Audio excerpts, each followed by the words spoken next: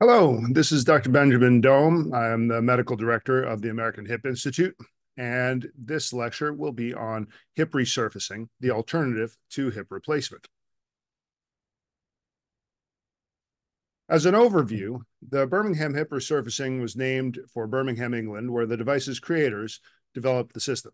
It's been used globally since 1997 and was approved by the FDA in 2006. In an international study of over 1,000 patients, 99.5% of patients were pleased or extremely pleased with the Birmingham hip resurfacing system. So, who is the typical candidate for a BHR or Birmingham hip resurfacing?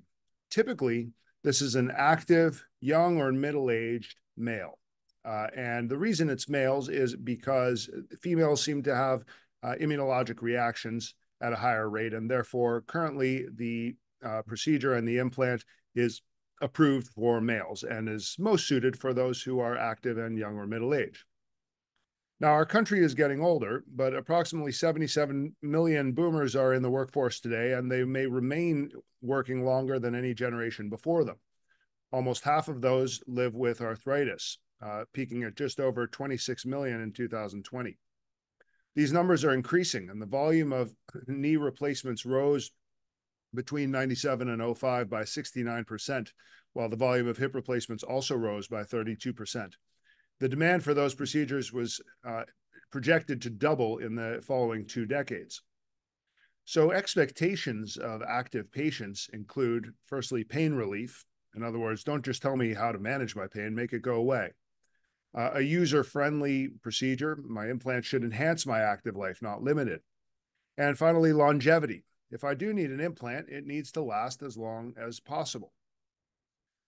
So you are likely all familiar with the anatomy of the hip, which is a ball and socket joint, the ball being called the femoral head and the socket being called the acetabulum. The cartilage is the white stuff that cushions our joints, coating the bone of the ball and socket. When osteoarthritis occurs, this is wear and tear or arthritis or wear and tear of the cartilage. The joint loses its cartilage cushion, becomes pitted, eroded, uneven, and painful. It may develop bone spurs or osteophytes, and the common activities of daily living may be limited due to extreme pain. So as far as surgical options, the option most widely known is hip replacement. In a hip replacement, the ball and socket are removed. So those bony cuts are made and the ball and socket are entirely removed, and these implant components are placed, replacing the entirety of the ball and the socket.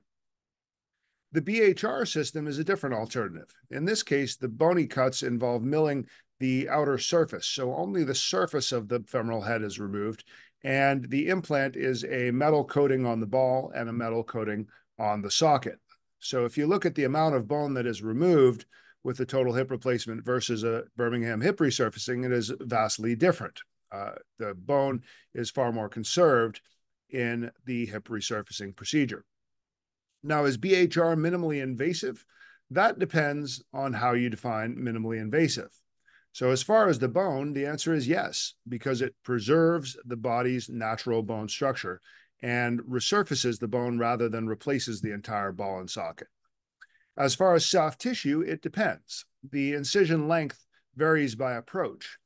The anterior approach at American Hip Institute is truly muscle sparing, so that we go between the muscles and do not cut any muscles while achieving this conservation of the bone that is part of the hip resurfacing procedure.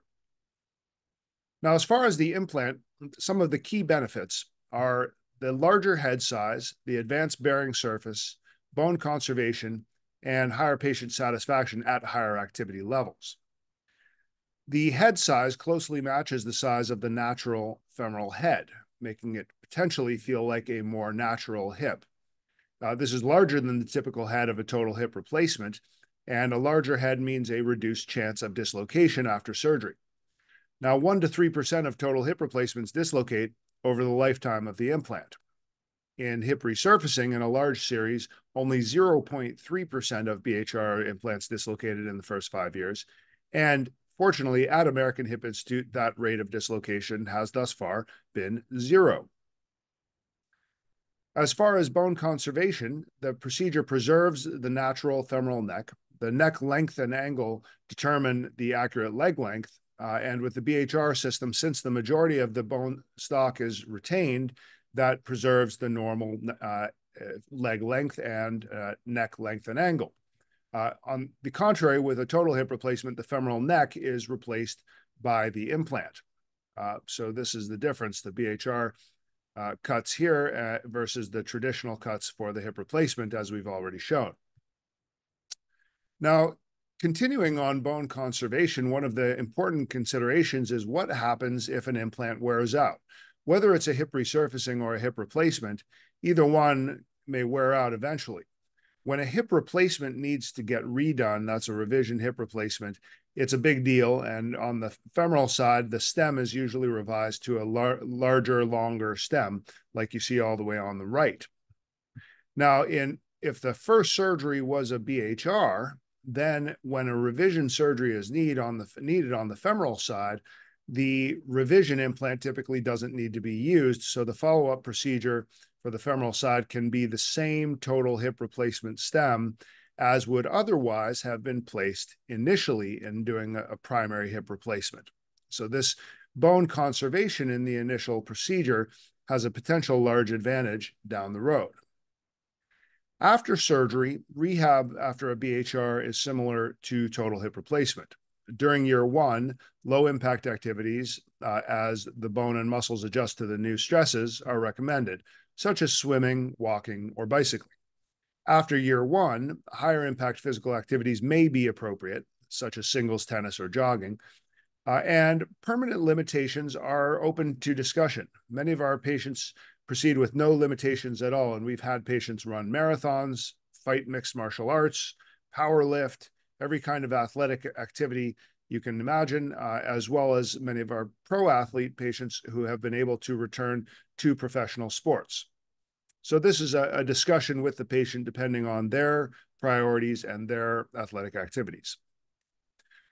As far as results, the Birmingham Hip Resurfacing is the only resurfacing device in the British Orthopedic Data Evaluation Panel with a rating which rates medical devices to achieve a 10A rating, the highest grade an implant can achieve. In the Australian Orthopedic Association's Joint Registry, the BHR hip accounts for the most hip resurfacing implantations and the best results with a 95% cumulative survivorship at 8 years. And in 2008, the Australian Joint Registry study found that resurfacing devices outperform total hip replacements for men under age 55, as well as for men in the bracket of age 55 to 64. In a report by Oswestry Outcomes Center Registry, a combination of results of 18 surgeons in 16 countries found a 98.6% of BHRs reported being pleased or extremely satisfied with the outcome of their BHR at a minimum of 10 years of follow-up. And the same registry showed greater than 95% survivorship at 10-year follow-up. In one recent study of nearly 1,000 patients, patients who received hip resurfacing experienced less thigh pain and functioned at a higher level of physical activity than patients of a similar age, gender, and activity level who received traditional replacements. So those are some results in large studies. In professional athletes, we've seen athletes such as Andy Murray return to professional sports, in this case tennis, after a hip resurfacing. Our Chicago athlete, Patrick Kane, returned to playing professional hockey at a very high level at the NHL level after hip resurfacing. This particular article from ESPN, for which I was interviewed on his outcome, as well as some of the outcomes of Andy Murray and Rafael Nadal, noted that it is critical that therapy for a professional athlete be supervised by expert physical therapists. Too early a return to play can doom the recovery, so careful assessment of their progress and timing of progression is key.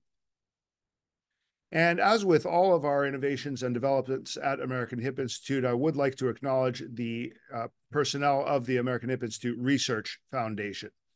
These researchers who are part of the Institute devote their entire career and career lives to helping people get their lives back.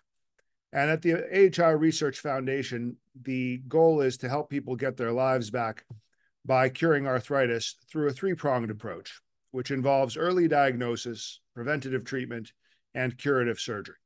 And it's our belief that with these three prongs, we can cure a majority of joint pain and arthritis in our nation. The Research Foundation does this through its nonprofit work on research, and what follows the research is education, innovation, and awareness, all of which are directed toward that goal of helping people get their lives back.